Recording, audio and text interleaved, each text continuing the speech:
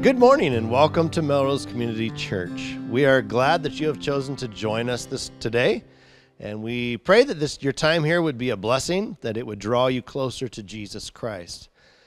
We want to remember this Memorial Day the soldiers who have given their lives for our freedom. We are blessed as a nation for our freedom that we have to worship as we please.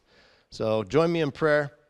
Father, I thank you for the freedoms we have as American people and that we can worship you as we please. We pray that you would bless our time together and that you would be lifted up and glorified. And we thank you for your love for us and your patience and your kindness. And we pray these things in Jesus' name. Amen.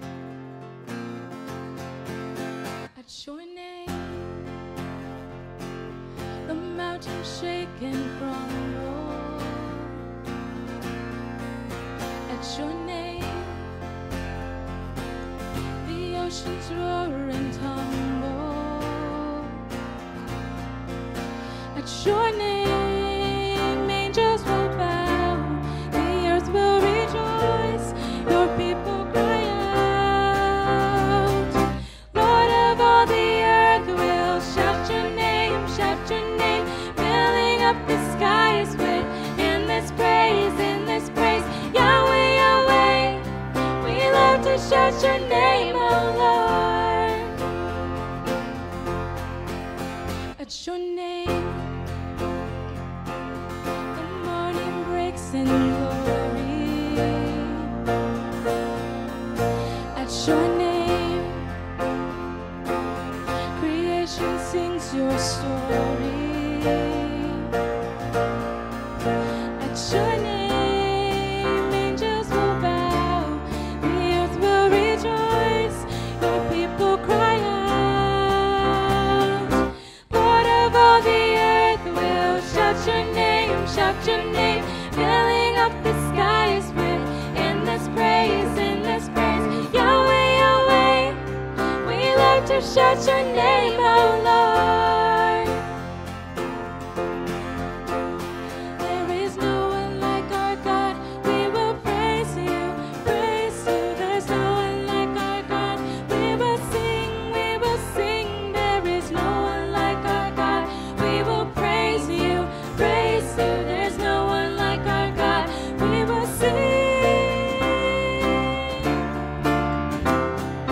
Lord of all the earth will shout your name, filling up the skies with endless praise, Yahweh, Yahweh, we love to shout your name, oh Lord. Lord of all the earth will shout your name, filling up the skies with endless praise, Yahweh, Yahweh, we love to shout your name, oh Lord.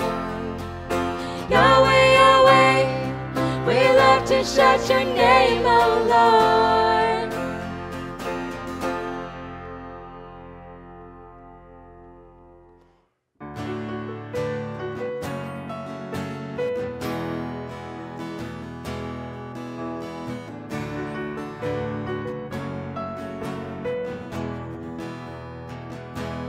Precious cornerstone, sure foundation, you are faithful.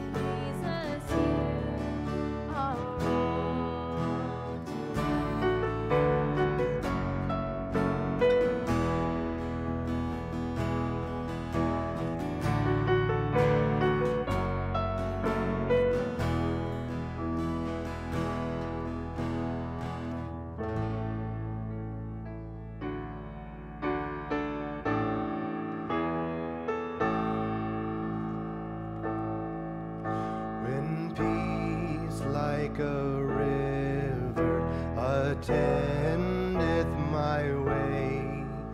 When sorrows like sea billows roll, whatever my lot, thou hast taught me to say, it is well with my soul. It is well with my soul. With my soul. It is well with my soul. Though Satan should buffet, though trials should come, let this blessed assurance control, that Christ has regarded my helpless estate and has shed his own blood for my soul. It is well with my soul. With my soul. It is well with my soul. My sin, oh, the bliss of this glorious thought. My sin, not in part, but the whole, is nailed to the cross, and I bear it no more. Praise the Lord, oh my soul. It is well with my soul. With my soul. It is well with my soul. And Lord, haste the day when the faith shall be sight, the clouds be rolled back as a scroll, the trump shall resound, and the Lord shall descend. Even so, it is well with my soul. It is well with my soul. It is well with my soul. It is well with my soul. It is well with my soul.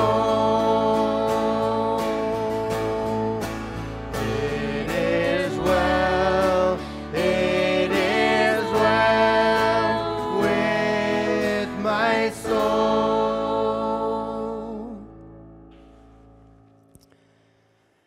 Well, good morning. Our text today is just a verse and a half.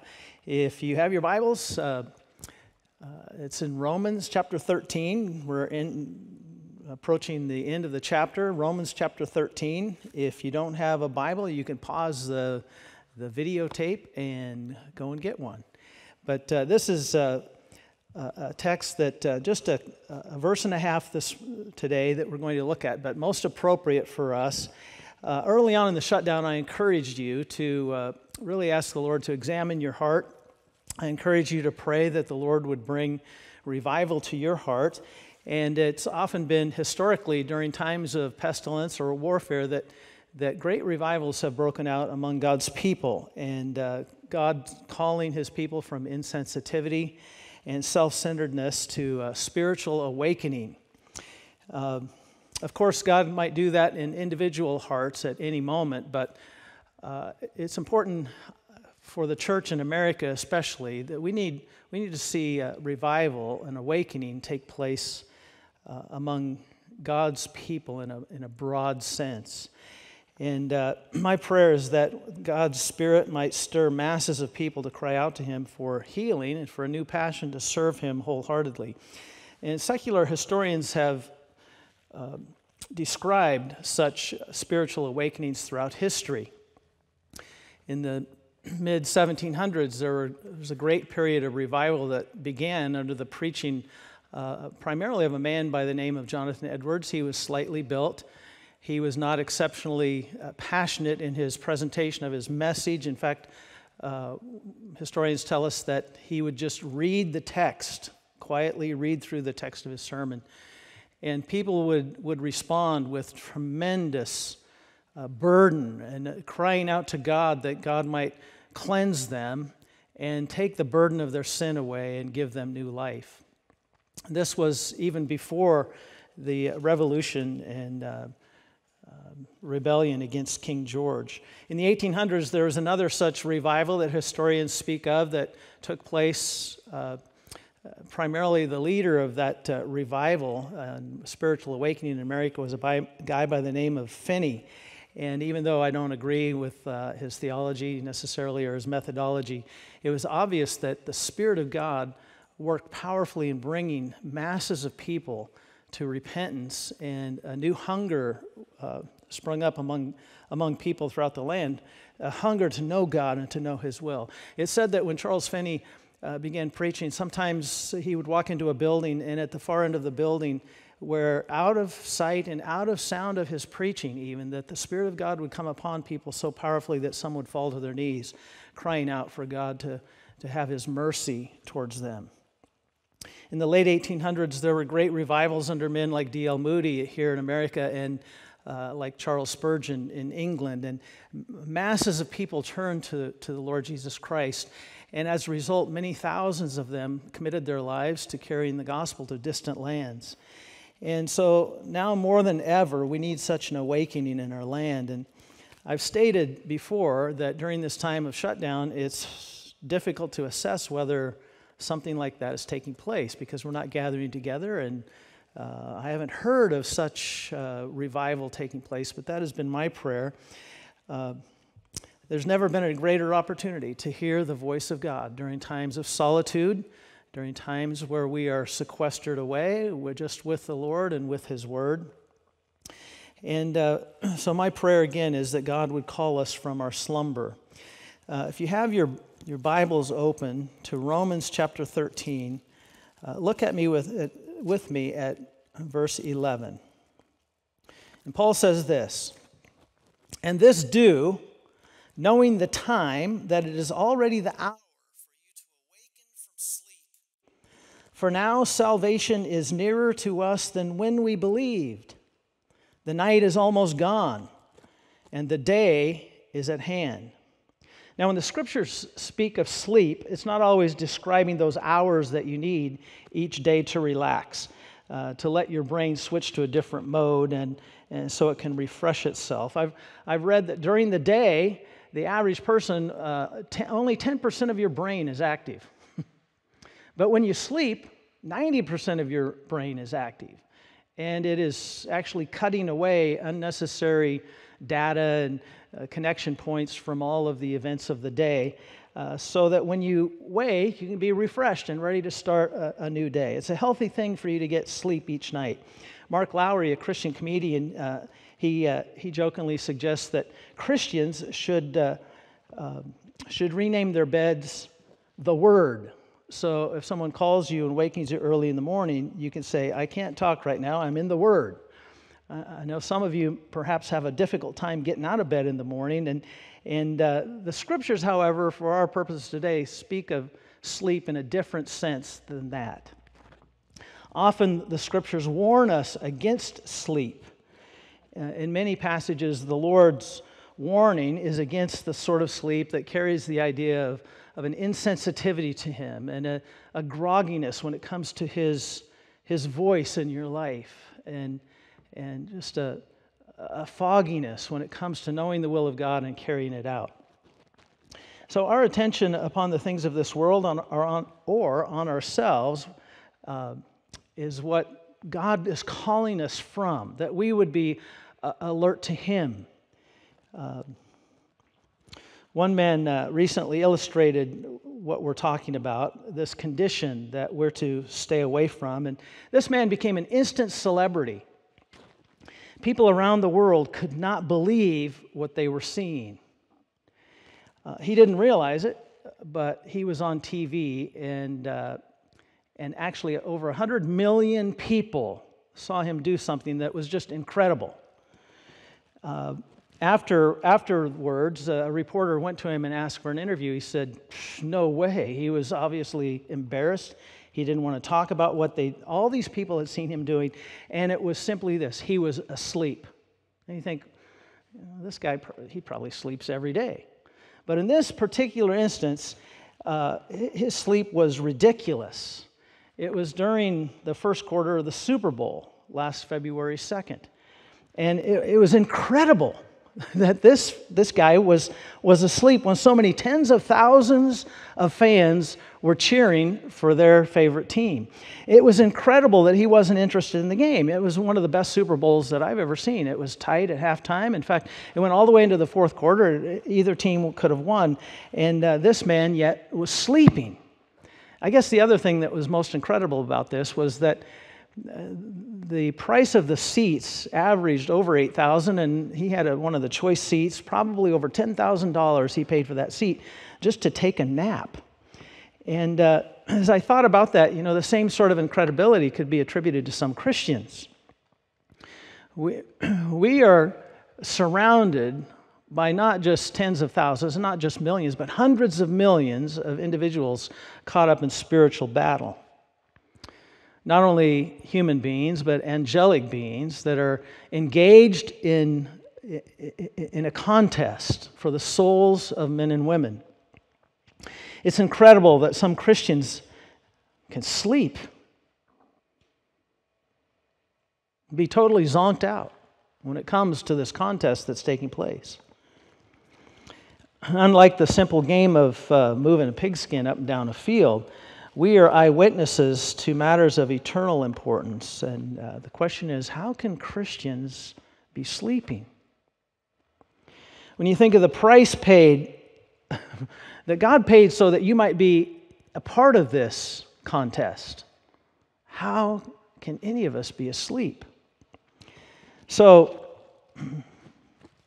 I could have titled this sermon, "Dude, the game is on. You need to wake up and get in the game." It could be that the church too often is like Samson. Samson had been given the most exquisite gifts, the most unbelievable strength, the power of the Holy Spirit upon him to do great battles, and yet he squandered those things. His focus was upon the things of this world and upon his own selfish pursuits, his own passions. He was distracted from the call of the Lord upon his life. And too often he was totally asleep when it came to hearing God's voice and what God wanted to do in his heart. And, the tragedy of his life is kind of summarized near the end of his life when he was lulled to sleep by Delilah. He was totally unaware of her nefarious designs for him, and it was while he was asleep that his strength was stripped from him, and he ended his life in humiliation and defeat. And so the Bible warns Christians of such grogginess. And maybe today you will, in light of God's Word, you will understand the need for your own spiritual awakening that your senses would be acutely in tune to what the Lord is doing and wants to do in your life, to hear His voice, be sensitive to His leading. So I'd like us to pray before we look at this text. Father, I pray that you would call us out of slumber, that you would open our eyes, that you would make us wide awake to what you want to do in and through and among your people. And even during this time when we can't be together, we ask, Lord, that you would do a work, a mighty work in bringing spiritual awakening. Lord, may it start in our hearts today. We ask in Jesus' name, amen. Now, there's 3 admonitions in this text that I would like to point out to you, and the first one is simply this: get with it. Paul says, and this do, is how he begins this portion here and talking about coming awake to God. And last week we spent time looking at verses 8 through 10 and the priority which should characterize our lives to love our neighbor. This is a debt which we will never, ever fully pay. We'll never be done. We'll never make the final payment on this debt. And so Paul is simply saying here, like the Nike slogan, just do it. Love. And I can distinctly remember Saturday mornings when I was a teenager. My parents had moved out to a small little farm, and we had 10 acres. We leased 40 acres. We had alfalfa. We had fences to repair. We had several head of cattle. We had about 200 chickens. We had 10 sows, and we had a couple of dogs and cats and rabbits, and there were lots of chores to do every week. And my father had a full-time job on top of the part-time farming, and so every Saturday morning he would come into my bedroom and he'd say, "Get out of bed, let's go." It was usually right at sunup, and he wasn't very sensitive to 3 teenage boys. We shared a room who'd been out late the night before. Sometimes he would yank the blankets off and he would yell at us, "Get up! You're wasting the day. There's chores to do." And he would let us know there would be no discussion about it. There would be no delay. We were supposed to get up. Now, when I became a father, there was one in my household who took a much gentler approach to waking my children when they were drowsy. And she will go unnamed, but she has been a wonderful mother to my kids. One of the creative ways that she dreamed up of rousting my kids out of bed was when she donned her wake-up fairy costume. And she would put on a tutu. She had a sparkly little wand. She would go into the bedroom and tap them gently and say something like, "Bippity boppity boo, it's time to get up and move." My son especially enjoyed those mornings. But this passage is not a wake-up fairy sort of an admonition. It's more like my father's approach. Get with it, get up. And there are many warnings in Scripture about being lazy and staying asleep. In the book of Proverbs, it says this: as a door swings back and forth on its hinges, so the lazy person turns over in bed. And the idea here is that the lazy person might go back and forth, but the door is firmly secured to the door frame. It never really goes anywhere. It doesn't ever get out of bed. And the warning here is not only in a literal sense for the lazy person that doesn't want to get out of bed and get about the activity of the day, but for the Christian who may hear the admonitions from the Lord, who may hear the voice of God calling to him, and he just kind of moves back and forth, but he never launches out into ministry. He never takes the step in what God has called him to do with his life. He's like a door on the hinges. He never really goes anywhere. He might hear sermon after sermon. He might feel moved a little bit, but he never really embraces what God has called him to do. He never really has a change of heart. We're not going to spend a lot of time here because this is basically just a review of what we talked about last week. He says, now do this. You need to move. You need to love your neighbor. And I reminded you last week that love is the greatest. There's no greater calling. Without love, you're a big fat zero. It's an action word. You have to move. You can't be asleep and fulfill the command to love. And we also looked at the fact that it miraculously fills God's call upon your life. To love Him with all of your heart, soul, mind, and strength, and to love others as yourself, it fulfills His desire for you. I read recently a Christian author who described one night she was on a bus from Flagstaff to Albuquerque, New Mexico, and it was a cold winter day in February, and shortly after they departed from Flagstaff, they stopped at a small Indian village, and a young teenage Indian boy got on the bus, and he sat right behind this lady named Opal, and it didn't take long, and because of the warmth of the bus, that this young man fell asleep, and a couple hours later, he woke up and he ran to the front of the bus and he asked the driver about a particular stop, and he said, "Well, that was many miles back," and the young man said, "Stop! That's where I need to get off." And the bus driver said, "No, it's too far for you to walk. I can't drop you off here. You have to go all the way to Albuquerque and catch the bus back." Well, the young man was distraught. He came and sat behind Opal, and he was very disturbed. And she turned and asked him what the problem was, if she could help. And he said, "Well, I've never been to Albuquerque. I don't have any more money, and they're going to charge me to go back to my original stop, and I don't know what I'm going to do. I'm lost." And Opal said, you know, "Let me see if I can take care of it." She walked up and talked to the bus driver and asked the bus driver if he would make sure when they got to Albuquerque that he wouldn't be charged and that he would get a return trip to his stop, and that if there were any charges, she would pay for it. And so she went back and she turned to him and said, "Don't worry. I've taken care of it. You just stick with me. When we get to Albuquerque, I'll make sure you get your tickets. You won't be charged. It's all taken care of." And then she turned and said, just sitting there and enjoying the ride the rest of the way. And suddenly, a few minutes later, she felt a tap on her shoulder, and this young man said, "Ma'am, are you a Christian?"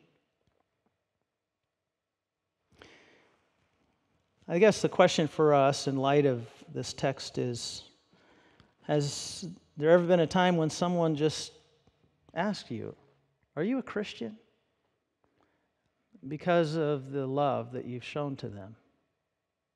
It should be. That should be what is most obvious about our lives. That the world will know that we're followers of Christ because of the love that we have for one another and for those outside of the family of God. But to have that kind of love characterize your life means that you have to be awake. You have to be alert to recognize the needs around you and such opportunities to show the love of Christ to another. So, the first admonition here is get with it. The second one is this: know where you are. I read of this elderly Florida woman who did her shopping, and when she got out to the car, she saw 4 males in her car getting ready to leave. She immediately dropped her groceries, reached in her purse, pulled out a pistol, and said, "Stop right there! Get out of my car! I have a gun, you scum!" The 4 young men ran. And she gathered herself, got her groceries back together, got in the car, and for some reason the keys would not go into the ignition. And eventually she discovered why. She found her way to her car, which was a couple rows over, and she loaded her groceries, got in her car, drove to the police station, and reported to the policeman what she had done. And the policeman was laughing. He said, "Well, look down there at the other end of the office. There were 4 young men who were filing charges against an elderly woman described as less than 5 feet tall, glasses, curly white hair, carrying a large handgun, and trying to hijack their car. Anyway, it's important that you know where you are. It's very important you know what time it is and where you're at. Some of you may be like me. If you are dreaming, if you're in deep sleep, sometimes my dreams are so vivid that when I open my eyes, I'm not really sure where I'm at because my brain's still telling me I'm back in my dream. And it might be dark and I don't know exactly where I am or what time it is, and not even sure where I'm at all.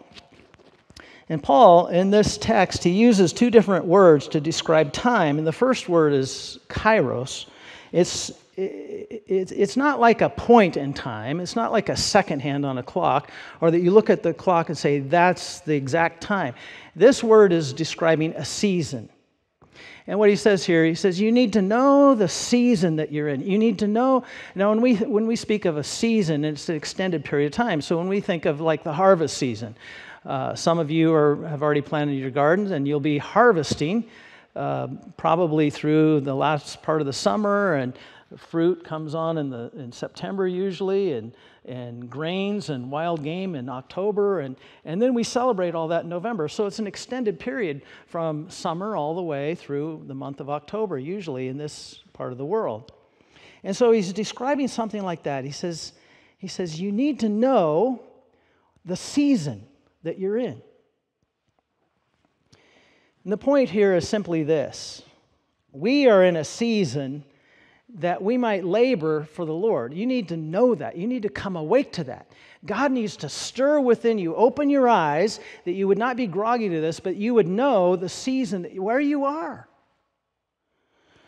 And theologians call this particular day, the season in which we live, the age of grace, and in which God is patiently waiting for others to come to faith in Him. You know, when Jesus was readying Himself for His disciples, actually readying them for His departure, He said, let not your heart be troubled. You believe in God, believe also in me. In my Father's house are many mansions, and if we're not so, I would have told you. I'm going away to prepare a place for you. And if I go and prepare a place for you, I'm going to come again. And that's the season that we're in. He's left, but He's coming again. And this season is really what you need to contemplate. If you are spiritually in tune, if your heart is in tune with the Lord, you need to understand where you are.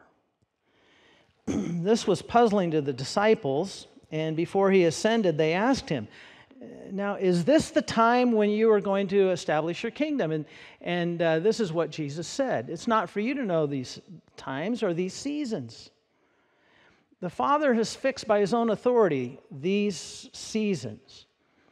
But you shall receive power when the Holy Spirit has come upon you, and you shall be my witnesses in Jerusalem and Judea and Samaria and to the uttermost parts of the earth. And so He says, this season is a time for you to be busy in testifying about me with the power of the Holy Spirit in your life, that you would be my witnesses. Now, Paul says, know what time it is. Know this season. This is a time for us. You know, this coronavirus did not surprise the Lord at all. We may be entering a day in which we will have a new freedom to travel and speak with others and to mingle with others. Perhaps that day is coming soon. But the question is, are we going to be ready for such opportunities? During this time of quietness and introspection and social distancing, has the Lord been calling you to a spiritual awakening? It might be that He's preparing you and preparing the church, that your heart would be such in tune with His that you'd be ready to launch into ministry in a new way, with a new vigor. According to the dictionary, sleep is a state of inactivity with lots of... Let me start over. It's a state of inactivity with a loss of consciousness and a decrease in responsiveness to the events taking place around you. And so this passage is really causing me to ask this question whether I and whether the church will continue in a state of sleep, or will we hear the voice of God? Do we really understand the season in which we exist? Some of us may need to be slapped awake to see the world as God sees it, to have His heartbeat for others. And God doesn't want us to just turn like a door on its hinges to hear a message like this, a challenge like this, and not really launch out. He longs for us to engage this world and to testify of His death, burial, and resurrection. Now, the second word that He uses in this text is the word ora, or hour. And it can be translated a moment in time, a specific time, but it really has the idea of a powerful, pointed time. I like the way the King James translates this. It says, "It is high time." This is like saying you are past due. You are past due to wake up. You are past due to have this work done in your life. And he's getting very, very personal here in verse 11. It's like he's getting right into our business, and he's saying something like, "You've been a Christian for how long? Don't you think it's time for you to wake up? Don't you think it's time for you to start hearing the voice of God and His call upon your life? It's time for you to get out of bed. Stop playing games. Get serious about your walk with God. Come awake to God."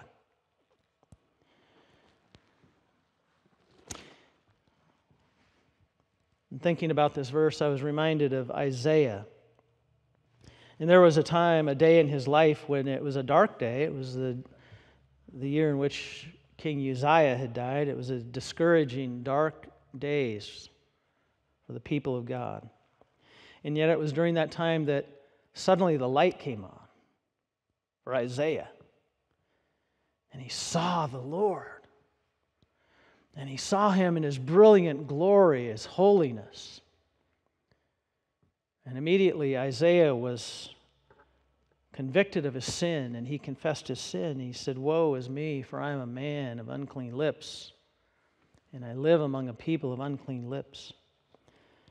And it was when he confessed his sin that God touched him and cleansed him, purified his life, forgave him of his sin. And this was a spiritual awakening for Isaiah in a way that he had never experienced before. It says that Isaiah says, "It was then I heard the voice of the Lord, and the voice said, 'Who am I going to send?' And Isaiah immediately said, 'I'm right here, God, send me.'" His heart was ready to go. There was an awakening that took place in his life. And that is what Paul is describing here in the book of Romans. To these believers in Rome, he's saying, it's time for you to wake up, get with it. He says, you need to understand the time in which you live. This is very, very crucial. God has appointed you for this particular day, for this moment, this season, that you might reach your generation with the gospel of the Lord Jesus Christ. And so this is what I mean by spiritual awakening. God admonishes us to get with it and to realize where we are, that we're in this season of grace, and it's the season of harvest. Jesus said this to His disciples.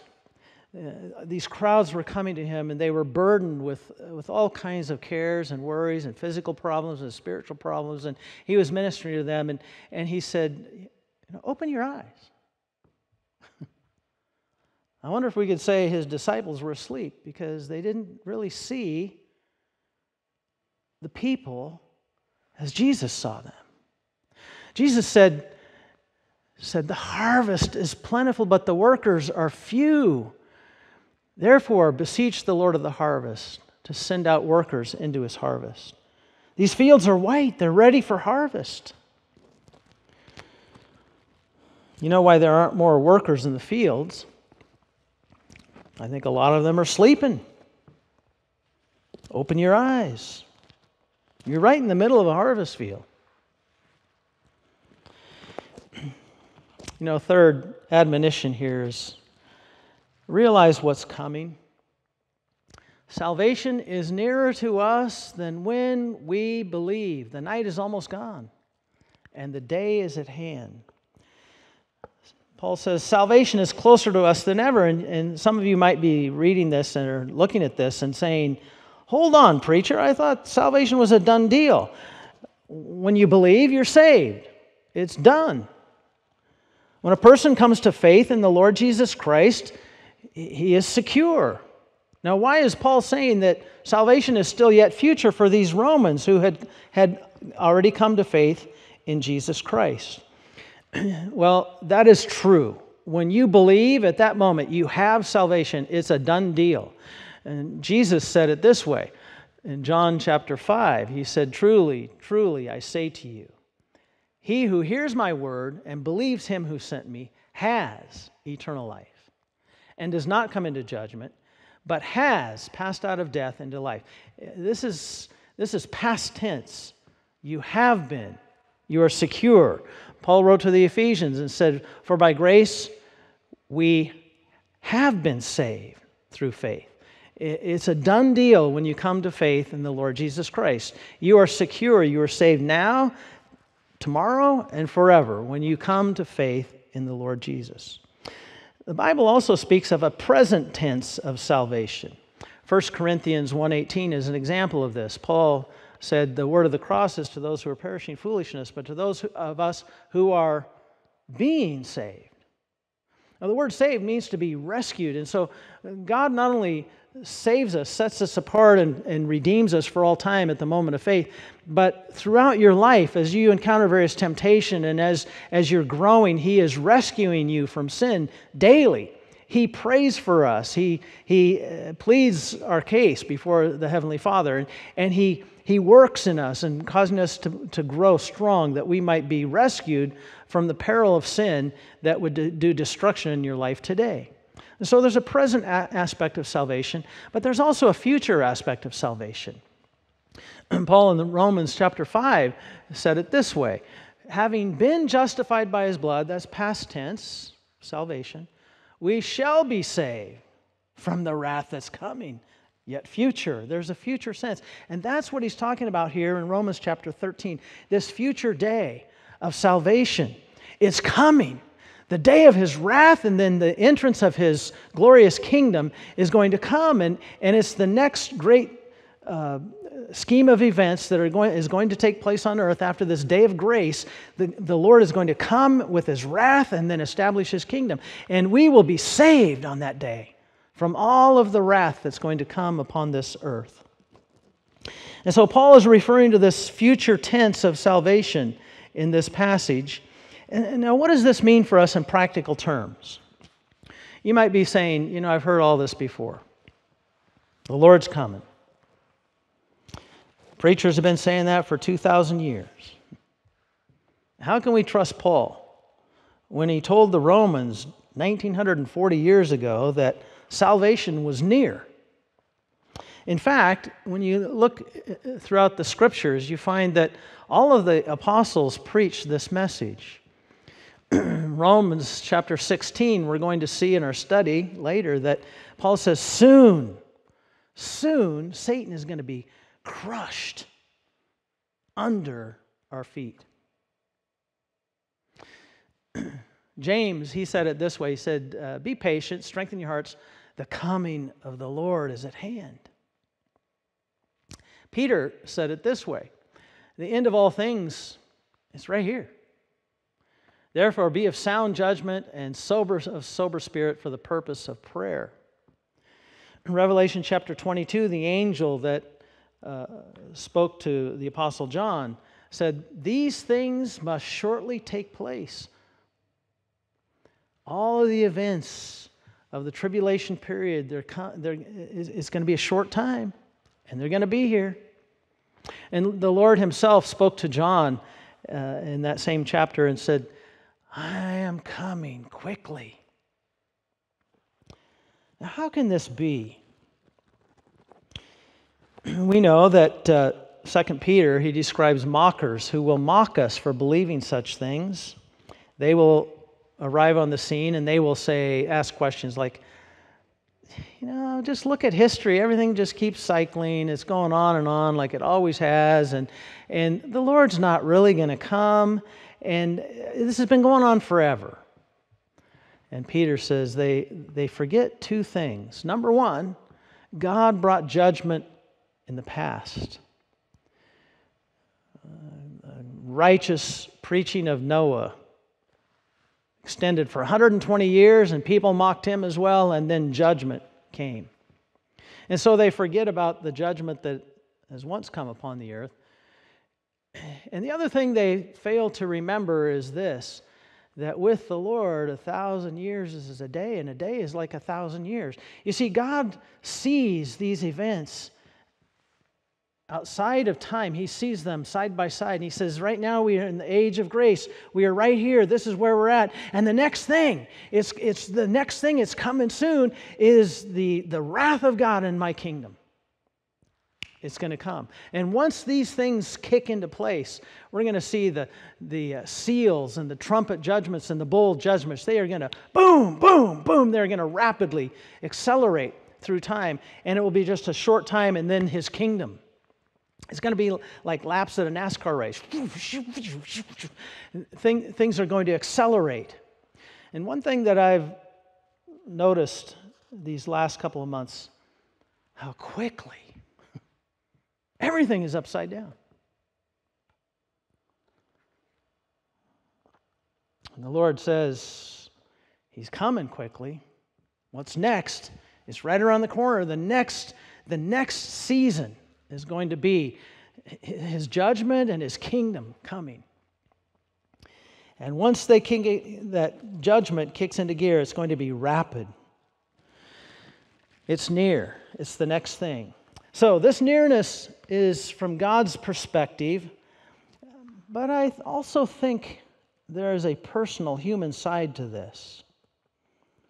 Salvation is nearer to us than when I first believed. I first believed 54 years ago. Now, for some of you, that must sound like an eternity. But it has gone by incredibly fast. When I examine my life, I really don't have much time left. And here's the practical application. Do I want to spend the rest of my days sleeping? I need to realize what's coming. Notice verse 12. The night is almost gone, and the day is at hand. He's describing this kingdom of darkness in which we have to put up with right now. We are in this world, but we are not a part of this world. And the dawn is just beginning to break. It's right on the horizon. The coming of the Lord is right around the corner. And this is a description of the kingdom of God right before us. It's lighting up the eastern sky right now. And for those of you that are my age or older, you know, if at best you lived into your 90s, or if you miraculously lived to 100 years of age, James said our lives are just like a vapor. They're very short. It's right around the corner. We're going to be into the kingdom of God. Some of you may still be thinking, I like my life the way it is. Living for myself. Why shouldn't I just keep on sleeping? You need to understand that the kingdom is a day of great reward. For those who've stayed awake, Jesus gave explicit instructions about His coming kingdom. He said, on the Mount of Olives, He gathered His followers and He said, no one knows the day of my return. The angels don't know it. Nobody knows. No man on earth knows when I'm coming back. And He compared it to a homeowner going on a trip. He said it's like a man going away, and he leaves his house and he leaves his servants in charge, and he gives them each different tasks. He says, okay, here's what I want you to do, and here's what I want you to do, and this is your job, and these are your assignments. And he tells the one at the door, he says, now keep watch. While I'm gone, do what I've asked you to do. Whenever I read this text, I'm reminded of an experience that I had as a young man. I was only about 14 years of age, and my parents were going to leave for an extended weekend, and They told my brother that he would be in charge and gave us different chores and to take care of the place, obviously, and be responsible. Well, my brother decided it would be a good time to throw up a wild party. And he invited all of his friends, and it was the sort of thing, as I look back, I just kind of sat back. I was kind of amazed at what was taking place. And it was like every parent's nightmare. My brother thought he was in the clear. Friday night, the party took place. My parents weren't due back until Monday, so we'd have plenty of time to clean up. And Saturday morning early, we heard a knock on the door. Woke us up. There was no way my brother could clean up all the debris from the party the night before. And so he went over and he just barely cracked the door open. And my great aunt and uncle, who had never visited us before, they had decided they would come out for a visit. They didn't know my parents were away, and they wanted to see where we lived and visit with us for a while. And there was no way my brother was going to open up the door and let them in. It was the most awkward thing for me to stand there and watch as he tried to get them to just leave. And they couldn't understand why he wouldn't let them in the house, obviously. And there's something about that experience that reminds me of what it's going to be like for some Christians. When the Lord comes back, it's going to be a day of great embarrassment. Now, you might not be living a life of debauchery. You might just be living life for yourself. Totally unconscious to God's voice and His call upon your life. You are certainly not fulfilling the tasks which He has given you. Now, Jesus, He told His disciples, He said this is the application in His illustration in Mark chapter 13. If the master comes suddenly, do not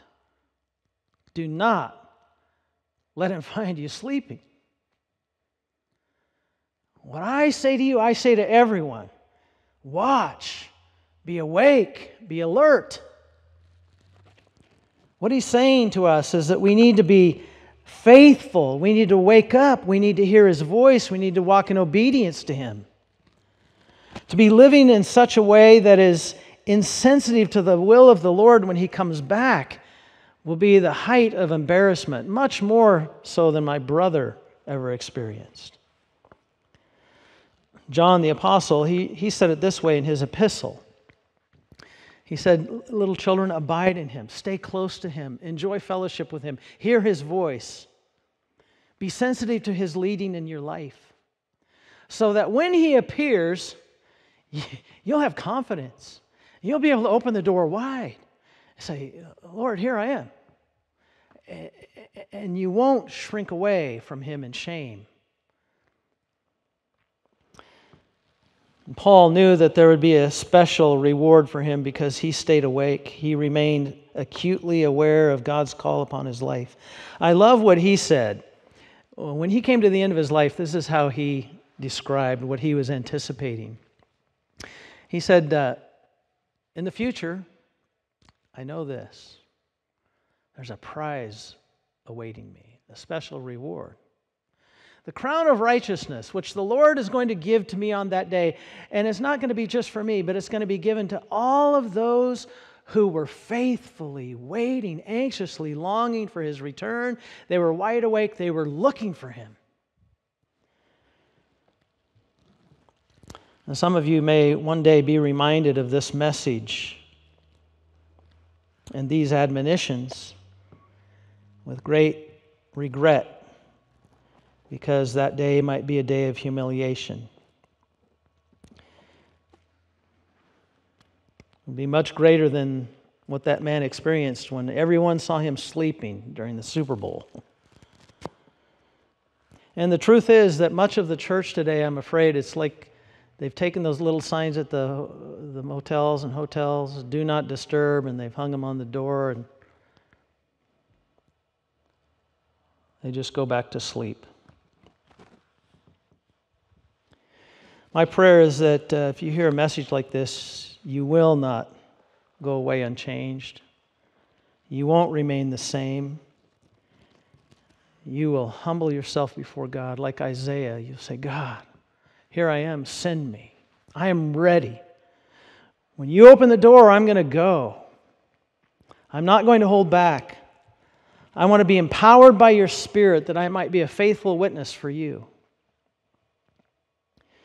Father, I pray for your children that have heard these words today, that you would call us out of spiritual slumber, that you would awaken us to your voice and your call in our lives. Lord, make us very sensitive. If there's a young man on a bus, if there's some neighbor, if there's someone that needs to see the Lord Jesus Christ and hear the truth concerning him, that we would be faithful witnesses in our own Jerusalem, in our Judeas, in Samaria, and even to the ends of the earth, Lord, that you would raise up your church, that we would not be bashful, but that we would be bold in following you.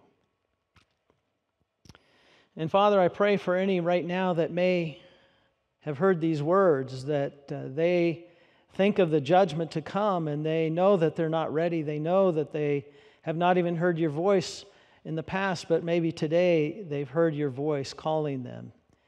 And they know that they need to enter into the family of God to escape the wrath to come. And I pray, Lord, that right now they might pray a prayer, something like this. Lord Jesus, thank you for loving me. Thank you for giving your life for me. I put my trust in Jesus for my salvation and in him alone. And I pray that right now you would rescue me from my sins, that you would give me new life. Help me to live for you the rest of my days. I pray in Christ's name. Amen. So now if you've prayed a prayer like that, we'd love to hear from you. We'd like to send materials to help you in your Christian growth. And you can contact us at melrosecommunitychurch.org, or you could call the church office here at 541-672-4522. And we'll be in contact with you and encourage you and help you with materials in your walk with the Lord Jesus Christ.